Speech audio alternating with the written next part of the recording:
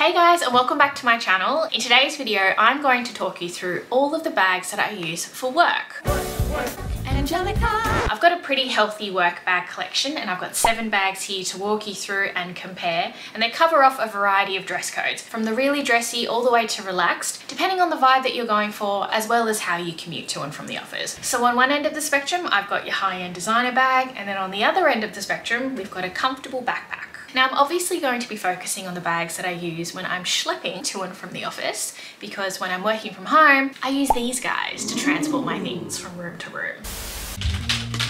I need to make a tea and the kettle is downstairs.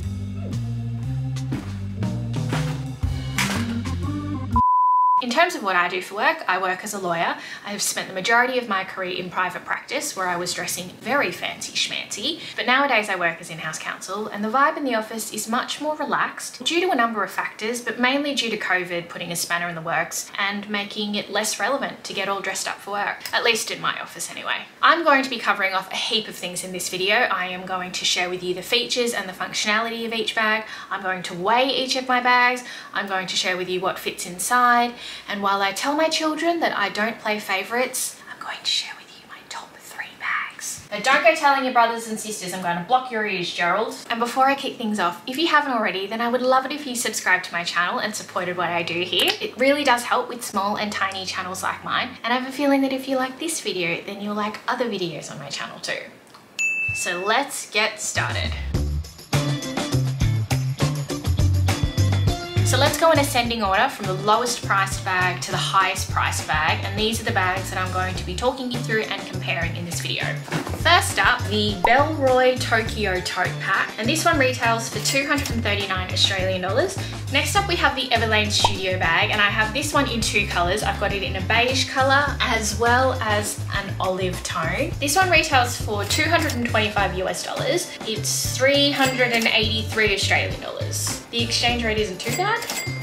Next up, we have the Tory Burch Tote. This one retails for 448 US dollars and it sells for anywhere between 550 to about 700 Australian dollars, depending on what funky foreign exchange dance is happening, depending on where you buy it from. Nordstrom or Shopbop or Farfetch, they all have different prices, which is very helpful. Sitting in the middle of the price scale of my bag collection is the Senreve Maestra bag, and I have this in the mini size. This one retails for 695 US dollars and roughly 900 to 1,000 Australian dollars. Now we're well and truly in luxury land now, and the next bag is my Celine Small Cabas Tote. This one retails for 1,850 US dollars and 2,750 Australian dollars. That's a $200 price increase from when I bought it earlier this year. Moving things right along, and we have my Celine Sangle Bag. This one retails for 2,550 US dollars and 3,700 Australian dollars. Now I bought this one secondhand for roughly 1,800, but I've put it here on the price scale because this is how much it retails new. And lucky last, we have my Celine belt bag. This one retails for 2,700 US dollars and 3,850 Australian dollars. It was a nice little roll call there. So let's talk through the features and the functionality of each bag, and I'm going to keep things consistent and just stick with the ascending price order as I did when I introduced the bags. And so let's kick things off with the Bellroy Totepack. Now this is called a tote pack because, 5 points if you can guess, it can be worn as both a tote and as a backpack. Now this is a bag that I've been using a lot lately, particularly while I'm trying to be healthy Virginia and I'm walking into work or partially walking into the office because I have to hop on a train halfway through the journey because I run out of time. But this bag is incredibly functional. Now I predominantly use this as a backpack and the straps are very comfortable, but it's very convenient to have it as a tote as well, particularly when I'm on a crowded train and I don't really want to whack anyone with the bag on my back. Inside it is very compartmentalized. It fits a 15-inch laptop in the padded section, and there are a heap of compartments for, you know, water bottles. There's a mesh compartment there for for all of your small things. It goes quite deep as well, and I have to make a note not to overpack this bag because I get a little bit excited when a bag has a lot of capacity. It also has these front pouches here that are very functional, you know, for face mask, keys, wallet. And when you don't want the backpack straps to be visible, then you can just unclip them, and then you can actually tuck them in and hide them away if you are trying to look smarter. I did a lot of research before buying this bag, and this bag ticked a lot of boxes with all of the things that I was looking for. I was a little bit apprehensive before receiving this bag because I had really only seen reviews of the bag from men that were very tall. So I was a bit worried that the bag would be a bit too oversized on me, but I'm really quite happy with it. And so it looks good on a 6'2" man as well as a 5'2" woman. And so on behalf of trying to be more healthy and walk into work, Virginia, I thank you.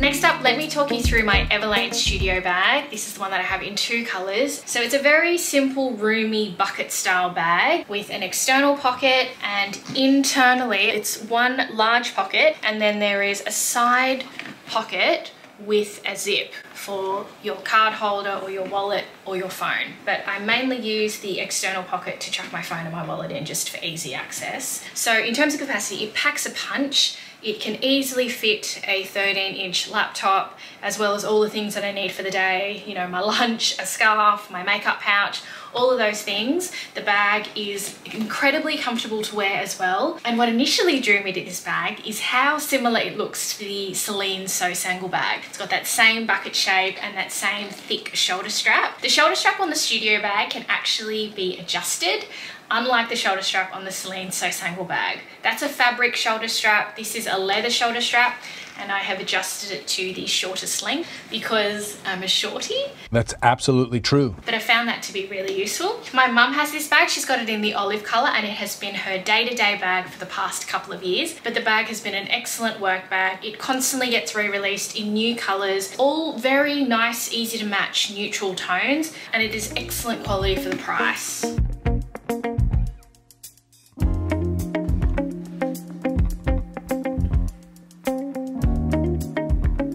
Next up, we have the Tory Burch Tote, and this is a bag that I've had now for over 3 years, and believe it or not, it was the very first tote bag that I'd ever bought. I was very late to the tote party, but my goodness, did I hit a home run with this tote bag. So before I added this bag to my collection, I was mainly using top handle bags or shoulder bags because I wasn't really carting a laptop. I had my PC already in my office, but then I started a new job and I had a laptop with me that I was taking with me to and from. So I needed a bag that could fit a laptop comfortably, but I also wanted a bag that looked really beautiful. I did a lot of research, and the Tory Burch Tote just kept coming out on top in all of my pro-con lists because I am one of those nerds who writes pro-con lists before buying bags. But this is the new version of the Tote. Initially, when the bag was released, it was just the one compartment, but now this is the triple compartment Tote. And so the middle compartment is a zip, which fits a 13-inch laptop, by the way, and then it is compartmentalized with 2 side pockets. Now, it's worthwhile me noting that all of the Tory Burch Totes come with a contrasting leather logo tab. I think that's what you call it, but it usually sits on one of the bag straps like that as a little point of interest or something along those lines. I'm not a huge fan of red, and I find that it clashes with a lot of the outfits that I wear, and so I took that off as soon as I got it, and it just lives in the zipped compartment section of the bag. And I really quite like how minimal it looks without the contrast leather tab. I think with a lot of the new season colors, particularly with this light umber, which is still available, it now comes with a light blue or a taupey colored leather tab, which I would be quite happy to keep on the bag. Price-wise, this is a contemporary label, and so it sits at around the mid-range, but I think for the quality of the leather and for the price of the bag, this is well worth the investment. At the time I was shopping for totes, a few totes were in contention, including the Saint Laurent tote, the Louis Vuitton Neverfull, but I'm really pleased that I opted for the Tory Burch Tote because I haven't been disappointed, because not only is it half the price of the other bags that I was considering, but I think that the quality of the bag and the material that is used is just far superior to the others, and I've had zero regrets. This is really a great bag.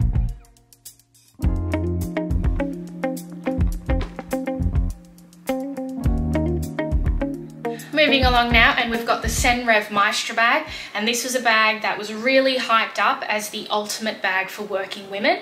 I think that definitely rings true if you get the original Maestra size. So I have the mini version, so it goes mini, which is the smallest one available, midi, and then the original size, and the original size can hold up to a 15-inch laptop, whereas the mini size can hold my iPad, but it can't hold my laptop, so I think that's worthwhile noting.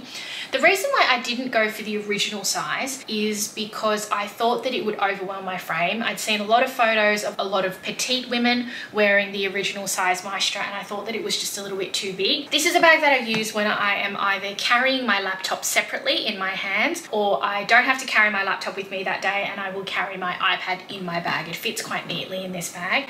Now, I've gone into an in-depth review of this bag and also of my other Senreve bags in a separate video, and so I will link that so that you can watch if you are more interested in this bag. I do have a discount link as well where you can get $50 off any Senreve bag, I believe.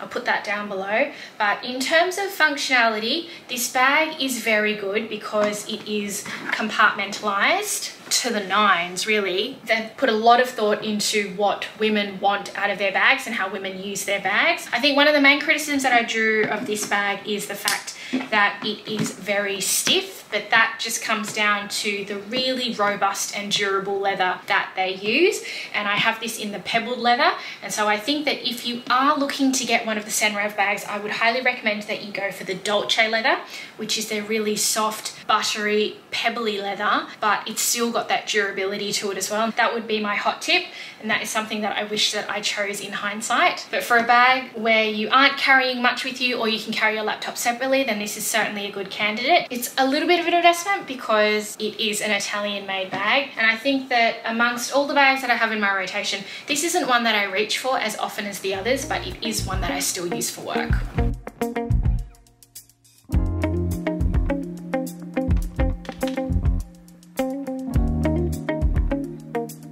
Moving along, and we have my Celine Small Cabas tote. Oh, it's so messy. I just came back from an interstate trip and I have all of the things in the bag, all the face masks from the plane, all my pens. I'm just chucking all the stuff out of the bag. Okay, clean and tidy. This is how it looks inside, and I am currently using a bag liner with it, and so I will show you what it looks like without the bag liner. It is really quite a soft bag. It's just the one big compartment, the one internal flat pocket with the zip. I talk about this in quite a bit of detail in my dedicated Celine Cabas tote review video, but I really like using this day to day with a bag liner, which also keeps the shape of the bag, and I find it just keeps all of my belongings nice and tidy and compartmentalized. This is the newest bag in my collection, another tote bag for me to rotate between a cool toned one in comparison to the warm toned Tory Burch bag. I think that it is an incredibly beautiful looking bag, but also very functional. It fits a 13-inch laptop easily, as well as the other things that I need with me during the day. I think when I bought this a few months ago, it was 2,550 Australian dollars, and it's now gone up in price. I think that a lot of things are going up in price at the moment, and so I shouldn't be surprised that this has increased, but I am. A question that I get quite a bit with this bag is when you overpack it, is it really heavy and can the bag withstand that weight? The answer to that is that I try not to push it with this bag.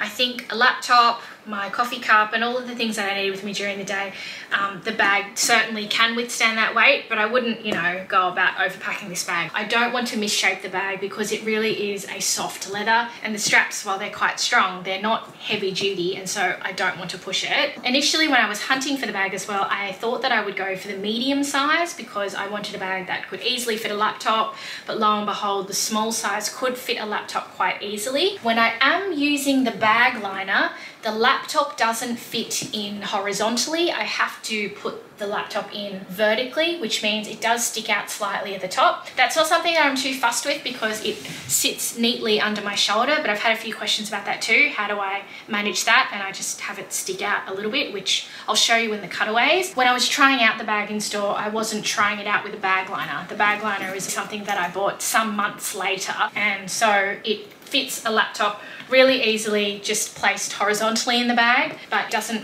fit with the liner. I'll link the bag liner that I use as well. I get them from Etsy and they are very reasonably priced, considering a lot of these bag liners can retail for around $100, but the one that I use is around half that price. So I'm really pleased with this one. This is a bag that I certainly see myself rotating and wearing for many years to come. Not only is it a trusty work bag, but it's also a great off-duty bag for me as well.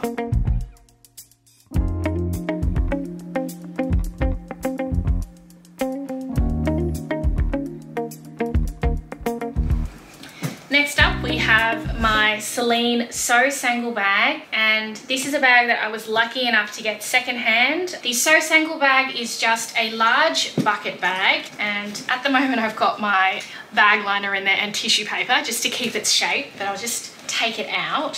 If you haven't gathered already, then I really like using bag liners, particularly with all of my designer bags. So yeah, that's my tissue paper and my bag liner. But the bag itself is just one large compartment, as you can see. There's an internal flat pocket with a zipper where if you don't want to use a bag liner, then you can just use it like that. And it's got 4 external pockets just on each side. Frequently asked questions that I get with this bag are, is it heavy and is it comfortable to wear? In terms of the weight, I don't find it an issue. I think that because the bag is so large, it just swallows up my 13-inch laptop, and so there is a lot of room in the bag to pack other things in there, and it's one of those bags that I have to take note not to get too excited about the capacity and pack a heap of stuff in, because it can get very heavy. But I think for the day-to-day stuff that I use for work, no, the bag isn't too weighty for my use. It's similar to the other bags that I use. In terms of the wool strap, I find this quite comfortable because it's quite thick. The wool strap is something that I find quite a unique feature. I don't have any other bag with a wool strap. This bag is one that has given me a lot of joy and that I have really enjoyed wearing.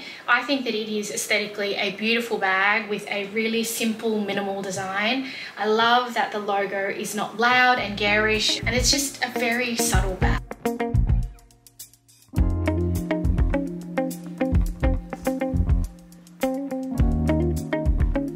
And last but not least, we have my Celine mini belt bag, which is, in my opinion, the most beautiful bag that I have in my collection. I have it in the classic black color because I like how it can be a chameleon and it can straddle both work and off-duty outfits.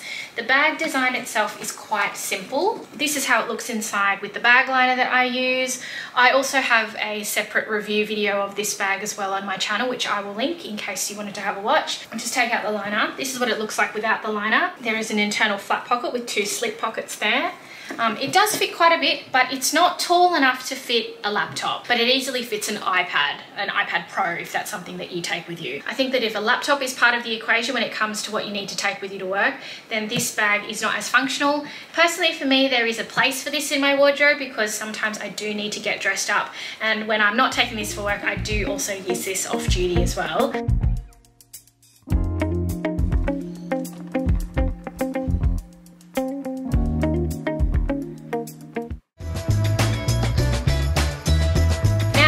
Spoken in detail about each of these bags, if I were to pick a top 3 out of all the bags in my collection, sitting at number 1 without a doubt would be the Tory Burch Tote. I think for the price that you pay, the quality of the leather is incredible and it is a beautifully functional bag as well, and so that is one that I have recommended to many people. Coming in at number 2, it would be the Celine small Cabas tote because I like the look of it. It's really quite feminine and dainty, but it also again is a really functional bag. And coming in at number 3 is probably the more practical choice, which is my Bellroy Totepack, because I'm currently in healthy Virginia mode and schlepping into the office on foot, well, partially on foot when I'm running a bit late and have to get to the train halfway through, but I really am enjoying the backpack. I love all the compartments, it's very comfortable to wear and it's a very tidy bag. So thank you so much for watching, guys. I hope you found this work bag comparison video to be helpful,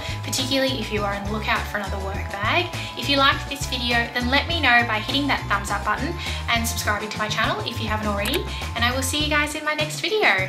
Bye!